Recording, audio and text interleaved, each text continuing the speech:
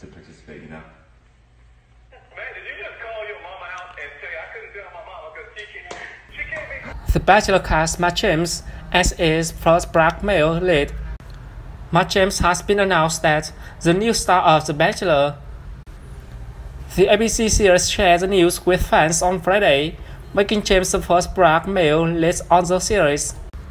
James was originally cast on Craig Rory's season of The Bachelorette just months ago, but production was put on hold due to the pandemic. It's official, your next Bachelor is as Matt James 919, the Bachelor Twitter account shared. James' casting on the series comes after the campaign was launched urging The Bachelor to cast a black male lead. In 2017, Rachel Lindsay made history of The Bachelorette as the first, and until now, the black lead of the series.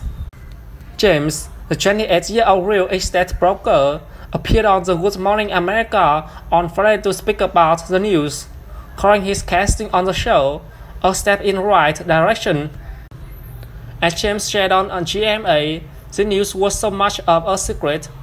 His mom didn't even know until today. She's going to excited, said James, who is close friend of the Bachelor Nation's Tyler Cameron.